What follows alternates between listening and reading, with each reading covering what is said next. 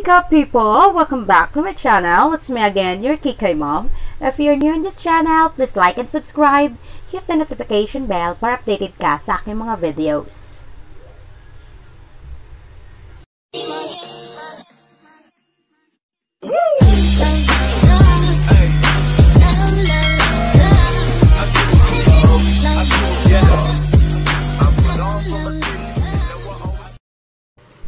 In today's video guys, I will be doing another product review. Meron akong i-review na mga lip tint saka lip gloss. Pinadala po ito sa akin ng aking kaibigan na nasa Maynila. So I will be doing a product review of this 4 products. 2 lip gloss and 2 lip tints. 4 sila. So let's try. Products na ito ay nakita ko ito minsan sa Facebook page. Hindi ko na maalala kung anong Facebook page yon, pero pinadalhan ako ng aking friend kasi may in-order ako sa kanyang mga products, so pinadala niya ako ng ganitong mga lip tint for free. Thank you so much. So ito-try natin kung maganda ba talaga itong products na ito. Let's do this. Ang una natin ita-try itong red pink kasi nabuksan ko na siya. Red pink. Ito try natin. Just watch natin sa ating kamay kung maganda nga talaga siya. Ito ang kanyang swatch. Siya oh. Red pink. Ayan. So i-apply natin sa ating bibig kung maganda nga talaga siya. Mabango siya guys. Mabango.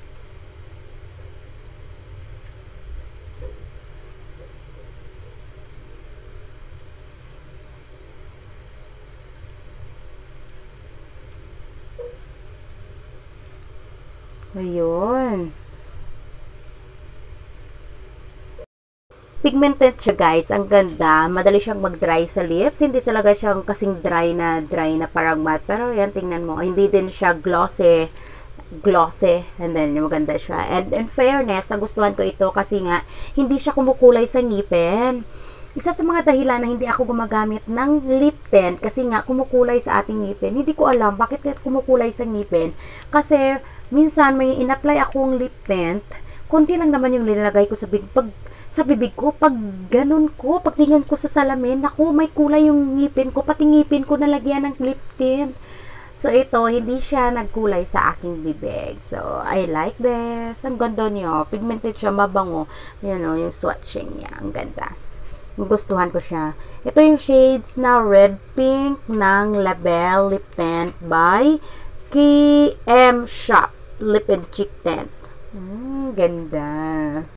So next natin is yung red na shades. Hindi pa talaga siya nabuksan. So bubuksan natin. Ayan. Try natin siya kung maganda nga siya. Ito yung shades. Ang bango niya. Ang bango. Hindi siya masakit sa ilaw yung bango niya ha. Ito yung shades niya. Wow. Red na red. Wow. Favorite. Ito yung red pink. Ito yung red. O, diba? Ma-identify mo naman talaga siya. Okay. Let's apply in my lips.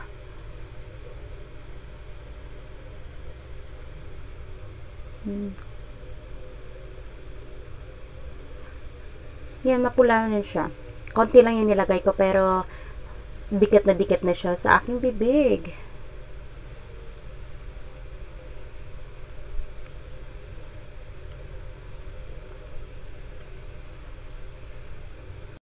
Gustuhan ko talaga itong shades na red na ito kasi favorite ko talaga yung red na lipstick and everything basta red. So ito try naman natin ilagay sa ating cheek kung maganda nga ito siya. Wait, try natin. Siya, nilagay ko na sa aking face. Konti lang talaga yung gusto kong ilagay sa aking face kapag blush on ba yan or cream tint. Konti lang talaga yung gusto kong ilagay. Ayan siya. Kasi hindi ko talaga matansya kapag yung mga liquid yung ilalagay ko sa aking face. Pero ito siya. Oh. Hindi siya malagkit sa face din. Hindi. Yan, ang ganda. Bet ko tong lip tint na to. Yan. Pak! Ang ganda. Ang bilis kasi siya mag-dry sa ating lips and sa face. Ganon din siya. Ganda. Gusto ko. Ayan o. konti lang yung nilagay ko sa aking pisngi. Ewan ko ba kung makikita nyo yan. Basta nakikita ko siya, yan, mamula-mula ng konti lang. Kasi, pangit naman kung sobrang pula yung ating pisngi. Okay na yung lips kong pulang-pula. Wag na yung pisngi ko sobrang pulas. Ang ganda talaga ng lip tint na ito. Gusto ko. Ang ganda ng lip tint ng Label na ito. Ayan yung name nila. Label Lip and Cheek tint. Pero mas gusto ko talaga yung shades na red kaysa sa red pink. Kasi favorite ko nga yung red, diba? Kaya doon tayo sa red. Pero okay siya. Yung mga pigmented siya. Tsaka ang ganda sa bibig. Hindi siya mabigat sa bibig. Light lang siya sa bibig. Pero gusto ko tong shades na red. Kasi nga favorite ko yung red. So, next, ito try natin ang kanilang lip gloss. Una ko itatry itong lip gloss na sa shades na Rose. Label Lip Gloss. Try natin. Maganda siya. Ipapatong ko sa aking cream sa lip, lip tint. Nalilito na ako. Ipapatong ko sa aking lip tint. Bango niya, parang bubblegum yung bango niya. Parang bubblegum talaga siya.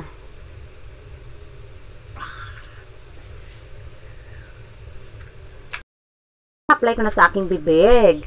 Ang ganda niya, guys. Ang bango-bango nitong lip gloss nila. Ang bango ng lip gloss ng Label. Parang bubblegum. Isa sa rason na ayaw ko ng lip gloss kasi parang nabibigatan ako sa bibig. Pero ito, hindi siya mabigat sa bibig. Light talaga siya. Super light talaga sa ating bibig. Gusto ko.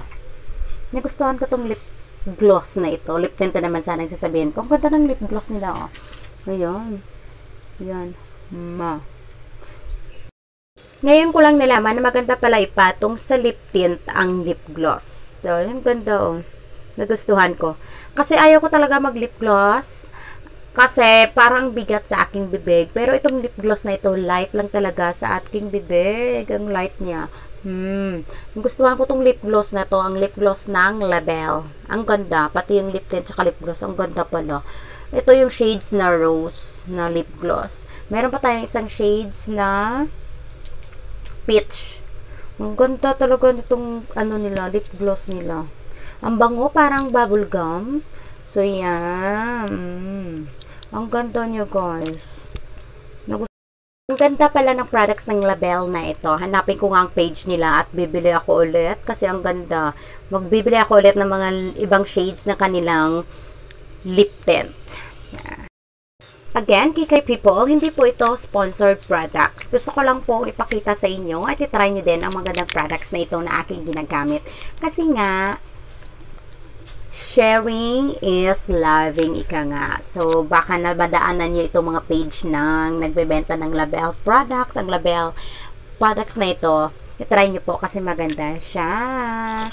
Subukan nyo din kasi maganda sa akin, nagustuhan ko. Baka magustuhan nyo din po, diba? Nagtatapos ang ating usapang Kikay. Thank you for watching, Kikay people. If you have video suggestions, feel free to comment down below po para malaman ko po ang mga video na gusto nyong gawin ko. Thank you for watching. See you in my next vlog. Bye!